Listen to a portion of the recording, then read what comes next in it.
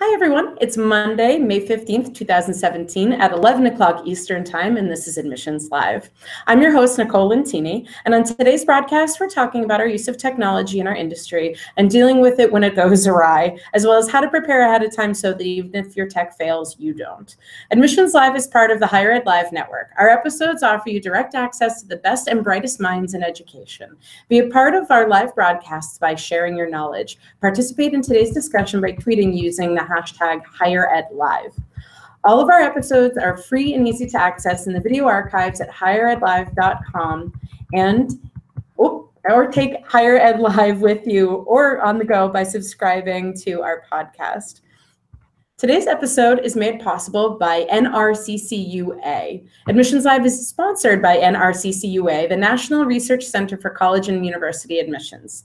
NRCCUA combines direct-to-student outreach with digital marketing with an approach that is 100% backed by data-driven insights and research. Speaking of data and insights, NRCCUA invites you to join them and 400 of your closest friends at the 2017 EduVentures Summit taking place June 7th through 9th in Boston at the amazing Intercontinental Boston Waterfront Hotel.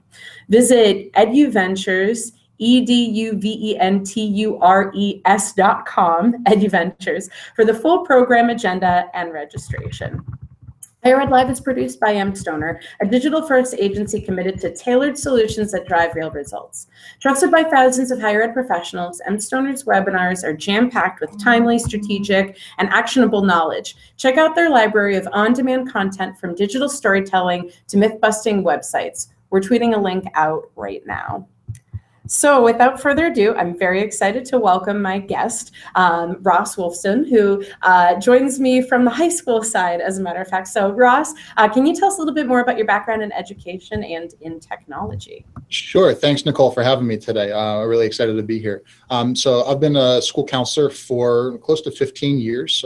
Started out in New York, which is where I grew up. And my first time as a full-time counselor was actually in rural New Hampshire. Spent a little bit of time in Dedham, Massachusetts. Now I'm at Westborough High School, where I'm the school counseling department head. I've been here for about 3 years. From the technology end, it's something that I've really enjoyed working in and learning more about. I could think back to, I suppose, a couple things that have really led me to the usage that I've had with technology. And I took some classes in college where I was doing web design and learning HTML, and that got me started with some of that aspect of it. When I was out of college, I was a little bit of a self-taught Excel person. I was working at a company doing some accounting and using a book called How to Keep Score in Business, which was written in the 70s and asked you to take out graph paper and keep a ledger. I thought, you know what, I could probably use this to teach myself Microsoft Excel. And that is something that I use, that along with Google Sheets, really something that's prevalent in my work now as well. And more recently, I attended a Google Apps for Education conference a couple of years ago, which really gave me a lot of insight into just the possibilities that you can use with technology. So I'm always learning something new, always trying something new, failing often and regrouping and seeing how I can make things work better for my practice and the other people that I work with. Excellent. Yeah, I think you make a good point too. I mean, I think every year there's just been new technological solutions that come out that you kind of got to acclimate yourself with and fail with sometimes. And a lot of them are out there to help us in our industry, but I think there's a lot of hiccups that come along the way with so I'm grateful for people like you on the other side of the desk from us that, you know, understand when we are dealing with some tech woes and also dealing with some yourself, but also prepared to kind of have that relationship of being able to talk through these tech woes that we have. So I'm excited to represent both sides of the desk with our show today. Absolutely. Thank you. Yeah, thank you. Quickly before I get to the questions, just as a reminder to viewers, don't hesitate to ask questions using the hashtag HigherEdLive, and I'll do my best to answer your questions, or ask the questions rather, to Ross for him to answer as they come in. But I do have a few questions to start with on my own first. But before I get into those two, I want to encourage viewer participation, and I know Ross will be on board with this as well. So if you've dealt with some tech woes in the past and you want to share them with us, please also share those using the hashtag HigherEdLive. We're going to share some of our own, but we would love to hear about some of yours as well as how you dealt with them, or, you know, if it was kind of a mess what the fallout of all that was. But really, we want to hear about how you dealt with tech woes in your experience. But Ross, I'm excited to hear some kind of horror stories, but also your redemption from some of the tech woes that you've had. So will you share a few examples that you've had to deal with? Sure. I think I could lead right off with probably the biggest tech nightmare I ever had come true. This past fall, I was selected along with presentation partner Tyler Wentworth from UNH to do a presentation at the NACAC conference. It was the first time I had ever attended, and I was grateful to be selected to participate and present. And we were doing a tech lab presentation on using video to increase engagement. And I need to give a big shout out to the tech folks at NACAC for helping us troubleshoot both before the presentation and right before it and during it a little bit. They were very helpful in helping us get set up. One of the challenges was that we were using video, and we were going to be playing a lot of things live off of YouTube. And we're using, instead of a PowerPoint, which is static and doesn't require online capabilities, we're using a Google Slide program or a Google Slide presentation. So there were a lot of things that we needed to work out. And we were going through a lot of the details and making sure everything was working. And half an hour before the presentation, we were getting up there and hooking in my computer to make sure the sound was coming through and the video was working and everything was set. And then right before the presentation began, my computer stopped producing sound at all.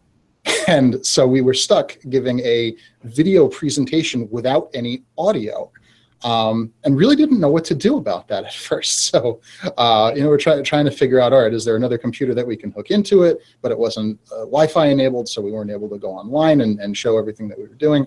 And it got to the point where, people were there, they were ready to watch the presentation. And so we just kind of started. I started giving the intro and explaining what we were planning on doing. And Tyler was great also. One of the tips that he had given during the presentation that was already planned was about how when you're producing videos, so many people watch videos without the audio on in the first place. So if you can imagine, standing in your kitchen making dinner maybe, and you're scrolling through your Facebook feed and some of the videos are going live, you're probably not turning the sound on. And so it's really effective if you can make a video that works without sound. So here we were without sound trying to produce this presentation. It was very interesting. One of the things that I had attempted to do, one of the videos we were showing right at the beginning, was really just a person off camera talking. And the very end had a little bit of action, but the video was about what the person was saying, not about what the person was doing. And it was an effective thing that I wanted to try to show. So instead of, obviously showing the sound with it, I tried to narrate what the person was saying for this video. And I don't really know how well that went, but I had almost done that once a couple years earlier when we tried to show that video at a presentation at our high school where Wi-Fi was not working. Last minute, the Wi-Fi started and we were able to show the video. So I already kind of had in my head, I could probably narrate this video if I needed to, and we did. One of the other troubleshooting things that we tried, and it worked okay, was I tried to sync my cell phone with the video on the computer. So we had the video playing on the big screen, and I held the microphone up to the speaker on my cell phone to try to get some sound from the video. So I think we're able to do that twice, and we were off a little bit on timing. But that was something else that we tried to do. But all in all, we got good feedback on the presentation, but it was just one of those things where you're going to show videos, and without the sound, it's not going to work the same way that you want to. But we did it. It was a good experience. I was glad to have it and learn a lot from it afterwards. Awesome. Yeah, those are, I like that, you kind of could find the silver lining in some of those, especially the teaching moment, the teachable moment with Tyler kind of mentioning that, well, you want your videos to still be effective without the sound is kind of a nice thing to be able to have found in all of that. Yeah, absolutely. And I want to tell our viewers too, don't worry, we're not going to just share these tech woes. We're also going to give you some tips on how to kind of find the redemption like Ross and I both have in some of our stories. Mm-hmm. Awesome. So maybe I'll hop in with some of my own, and if you want to share any others of yours, you can share. But mine kind of spans some different spaces. One of them being in the world of Twitter. I don't know how many colleges or high schools out there, probably less on the secondary side, I'm guessing, more on the college side, may find that they have student teams that are running their social accounts or participating in their social accounts in some sense, whether that be an intern or a student ambassador or somebody just kind of helping to support you and putting content out there. And in general, that works pretty effectively. You know, you're putting content out there that's meaningful to your students, that's meaningful to current students. They're thinking really creatively about how to use new tools out there, so it's great. But we had a student who accidentally thought that she was logged into her personal account and she was logged into the college's account and put out some not ideal content that was out there and some unfavorable, you know, just some unfavorable swear words that we wouldn't have wanted to be sharing on the institution's account. So it was a learning experience for sure. It was one that I now looking back can think of really good ways to prep for that, and we can talk about that a little bit later when we talk about some tips and tricks. We dealt with it in the moment by as soon as I found out about what had happened, hopping on there, deleting it, and encouraging all of our students to unconnect their accounts from the college's account. But it was a real learning experience for me to not be thinking ahead of what if this happens and how do I prevent something like this from happening. One other tech experience that I want to share, it's funny because we are actively doing this broadcast within Google Hangouts, and Google Hangout has been one of my favorite and least favorite tech tools out there because it can be a bit unpredictable at times. Sometimes Google doesn't want to cooperate and not go live with the broadcast at all, as I've had happen before. But Google Hangouts just is interesting in its interest in cooperating and not cooperating at times. And so I've had broadcasts that, like I said, didn't go live at all. I've had broadcasts that had to go live late because of the connectivity issues. I've had audio issues. I mean, you name it, it's probably happened with Google Hangouts at some point in time.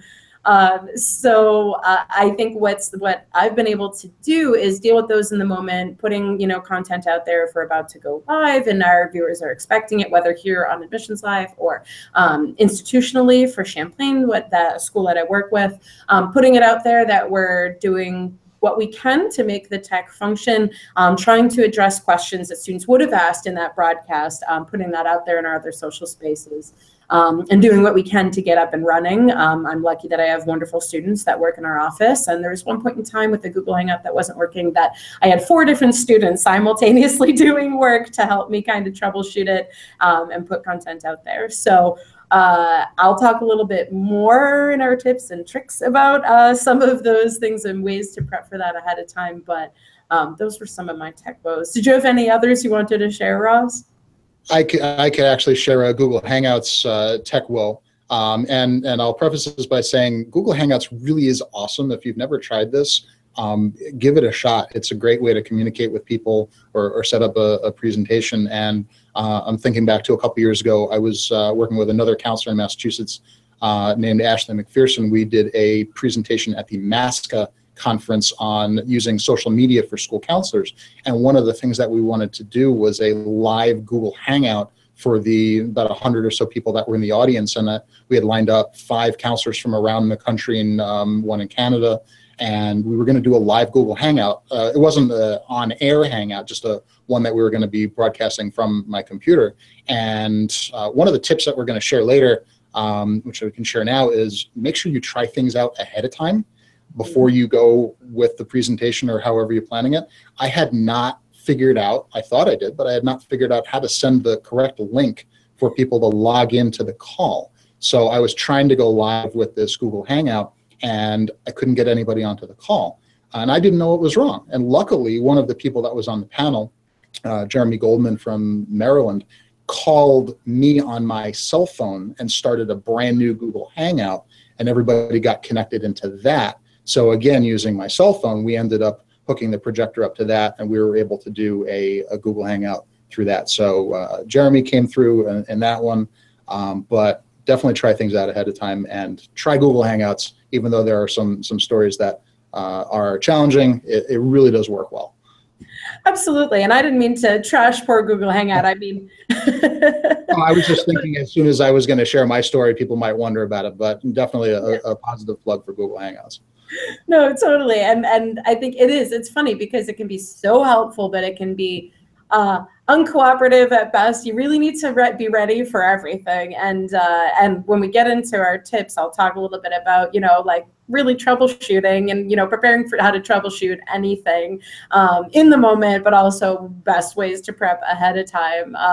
And I'm excited to talk about the tips to prep ahead of time. But, do you have any tips for viewers of how to kind of deal with stuff in the moment? I mean, I think you shared some good examples of it, but what are your kind of best tips as far as, okay, something is going terribly with tech. What are the steps to kind of preparing to handle that?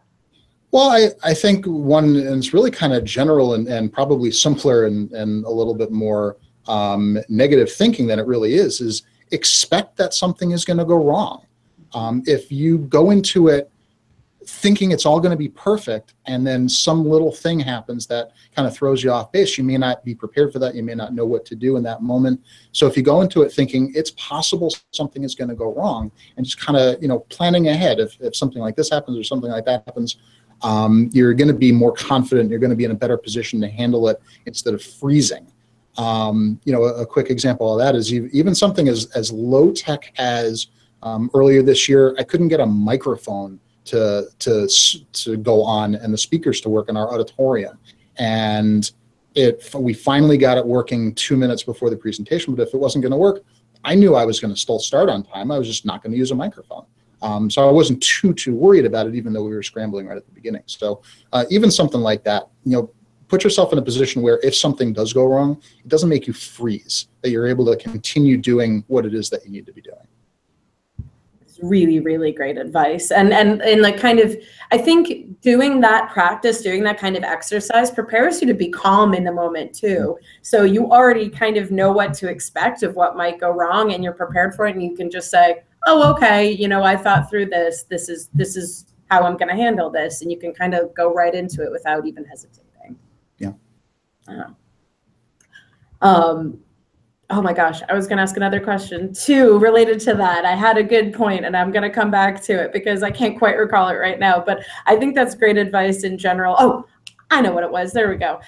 So you're making me think of the way that we should really be thinking as an institution as well through crisis communication, both sides of the desk. You don't want to have to be thinking about how to handle a situation in the moment. You really should have kind of an idea of what steps we need to take ahead of time. So if X happens, Y will happen and Z will be notified or whatever that step looks like. And I think even in smaller tech things and things in our world in general, but especially when it comes to tech, while it may not still be crisis communication necessarily, it's still really important to think of, okay, these are things that may or may not happen. How do I handle those things, like you said, and be prepared of, okay, I can still go on time, or I will just use this instead, or I'll take this step and that step, or I'll switch this order, whatever the case might be. That's always a smart idea to be prepared for those things ahead of time so that you don't panic in the moment and you know what the next steps are. Definitely. Yeah. So I am keeping an eye out on Twitter. I don't think anybody has shared any examples or questions yet, but I want to remind our viewers to use the hashtag HigherEdLive. If you have any questions or just want to share your own tech woes that you experienced, feel free to share them with us. But so we talked about some of our own tech experiences and crises and woes, but let's talk about, we talked about in the moment dealing with them, but we kind of already talked about a few of the points actually of how to handle things ahead of time. A big piece, like you said, is planning for things to fail. And as we talked about how that can give you that preparation, that confidence, and that sense of mind to prepare for when things actually do go wrong, which I think is a great example. So do you have anything else to share about that tip, or what other, let's get into some other tips that you'd like to share with our viewers? Sure. So I think for people that like using technology, it sometimes can be natural to go towards using technology as a solution for something. And that's, when I talk to people about my own technology use, it's not about I found this great tool, I'm going to use this. It's, I have this problem or I have this situation that I want to try to figure out, and maybe this technology tool can help solve this issue. Sometimes it's also best not to use a technology tool. And so the tip I give, which is kind of ironic, is use paper sometimes. And an example of that is we have a survey that we ask our rising ninth graders and their parents to fill out before they begin high school. And for the first 2 years that I was here, we had this online survey. We'd send a link out, and we'd ask people to fill it out ahead of time online. And the response rate really wasn't that great. But years ago, before I had come to the school, the survey was done on paper. So we converted back to a paper survey for this past year, and the response rate was much higher. Students were bringing it in with them to orientation, and all of a sudden we had a lot more information. So, in retrospect, it kind of was a technology fail because we weren't getting the response that we really wanted. I think the same kind of happened at presentations for parents a couple of years ago. We had set up an online form first for people to ask questions afterwards and give us their feedback, and we got very low responses. But as soon as we shifted to a half sheet of paper, please write down 1 or 2 questions that you have and leave them in a box for us, we were able to go through those questions. We got a lot more people asking things. We were able to send responses out, and that worked a lot better. So, obviously it's not just about paper, but, try to figure out, is technology or is this tool really the right solution for what it is that you're trying to do? Absolutely. Yeah. Is it really going to help us, or is it only going to make things more complicated or confusing? Or actually, you made me think of a really good example of that just happened this upcoming weekend. And luckily this issue didn't happen, but I was grateful that we were prepared for it. So we just had commencement exercises this weekend, and it was the first year that they were using an online system that you could order tickets, and it was the first time that they were using scanners. And so our team is awesome. They were prepared. They told our whole personnel, kind of commencement personnel team, they said, this is a system that we have. It may or may not work the way that we want it to. We're going to train you how to use it, but if things don't work, this is how we're going to proceed. And so they were prepared that, if they could scan in the tickets, great. And if not, they were going to just take the paper tickets as they do every year. So I think it was good that they had sort of the high-tech, low-tech solution, and they were prepared to just default back to the way that we've always done it if the tech solution didn't work. So good example of kind of both of those great tips kind of combined into one. Sure. So I think another tip, and you could probably tell from some of the things that we've been talking about already, is when you're getting ready to do something, especially if it's a presentation or you're going to be delivering information, make sure that if technology is a part of it, you know your stuff, that you're able to explain what you're trying to say without the technology, or different ways of getting your message across. Because if for one reason or another the technology does fail, you still want to be able to get that information to your audience. An example I can think of for that, we do career exploration curriculum with our students, and 2 days before I was going to be doing a classroom presentation, the program that we were using stopped working, and our whole lesson was really built around that particular program. So luckily I had about 2 days to think about what to do, but this is a topic that I've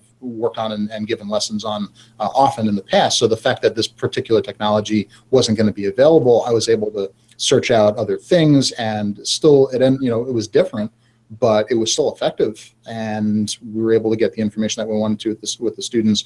And in some cases, there were parts that were even more engaging for the students because I had to shift things around a little bit on the fly. So it was a little looser, a little bit less scripted, and I like doing that sometimes. So, because I was able to really wrap my head around the topic beforehand, I was able to adapt when the challenges came up. That's great. Yeah. And I can't think of anything worse than, when you need that technology to actually give you information that you need to actively be utilizing in your presentation or whatever. So it's a really, really good idea. And I love the fact that it actually helped you to find some even more engaging content that you probably wouldn't have found otherwise if you had to rely solely on the tag. Yeah. Awesome. So what other tips do you have for us? Oh gosh, I think just being adaptable, being creative, coming up with different ways to do things. When if you're the type of person that's going to look towards technology as something to find a solution for, keep in mind that you probably can do just about anything that you need to do with technology. So if you have a question, you're trying to figure something out, talk to other people. See what they've done in the past to try to solve something. Or something I did recently, I went and saw one of our computer science teachers to help me figure out a problem that I was having with a spreadsheet program that I was trying to run. And by working the two of us together, we were able to figure it out. And it helped me do something much more efficiently than I would have been doing in the past. So that was really good. But come up with ideas. And look, take a step back, look at the big picture of what it is that you're trying to do, and try to think, could I solve it this way? Could I solve it that way? And expect that if you have either yourself or other people who have technology experience, ask them and see if maybe there is a solution or a way that you can go about it. Another thing to do is just go onto some online forums and post your question. I've gotten into the habit of just typing out my question into a search bar and seeing what comes up. And usually within the first 2 or 3 search results, I'm finding information that is helpful, or even I'm finding information I wasn't expecting to find, which becomes helpful. And then if you're adaptable, you can take it in a different direction than you were planning on initially. Absolutely. That's really, really good advice and thoughts about that. And I think it's a nice thing is that part of the beauty of technology in the world that we live in now is it does make us more interconnected and able to reach out to our colleagues. And I'm thinking of, even things that I've posted in Facebook groups that have been like, I'm dealing with this issue. Can somebody help me? Whether it be college admission counselor group or one of my local, our local ACAC is NEACAC, posting in that group or posting in some other web related groups that I'm in, it's so helpful to know that there's a broader web of professionals out there. And I don't think anybody should be hesitant to reach out to them. I think also talking to other members of your team, and just seeing who has experience in these things, who can help you with these things. And that's advice that can be spread from, top to bottom of the hierarchy within higher ed and within secondary ed, to be utilizing each other's skills and knowledge and going out there to others out there in the world as well. I'm also thinking of just talking to somebody, if you got an idea for something from somebody, connecting with them and chatting with them about the issues that they might have faced. So good example. And I feel like I give a shout out to Mayan every few episodes, every few broadcasts, it seems, but Mayan Ploud, she was the one who inspired me to do Google Hangouts for our incoming students. And as I prepared to do those, and as I kind of went through the ups and downs of those, I reached out to her all the time and said, I'm running into this, or how did you deal with that? And really was able to rely on her to help me navigate that. So I love the fact that you're saying, kind of reach out there, be adaptable, but also kind of utilize others' knowledge as well. Mm-hmm. And I would even add into that a great place to find people who may have some technology experience are going to be in technological areas like social media. If you're a school counselor or a higher ed professional, looking on Twitter, looking on Facebook, and posting some of those questions. Something that I've gotten into the habit of, our student information system, where we keep records of students. A lot of high schools use the program, and every once in a while people post questions. Are there any users of this program out there? I have a question, and I'm always writing answers to questions about the student information system if I happen to know how it works, and try to be helpful with that. I think there are a lot of people out there that have knowledge that are willing to share, as long as you're asking the questions, and you have people that are right in it doing the work that you're looking to do at your fingertips.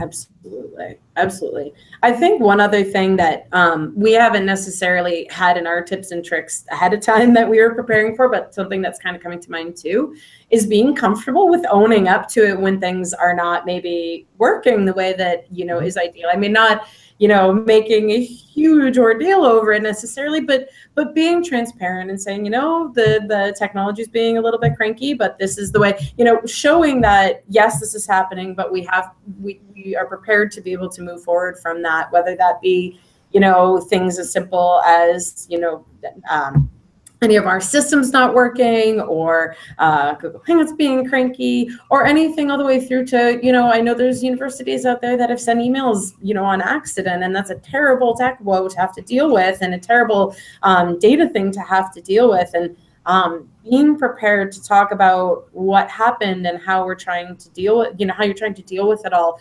I think people understand that, that things happen. Sometimes they're still going to be angry about it, but being able to own up to what has happened and being prepared to deal with it ASAP is a huge, huge, huge thing that we should always be thinking about anytime we're relying on any kind of tech. So just one other thing that I wanted to throw out there.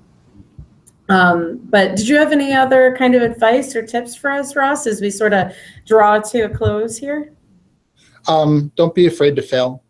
Try new things. Expect that they're going to affect that they're not going to work the first time through, and look at it as something to solve for yourself.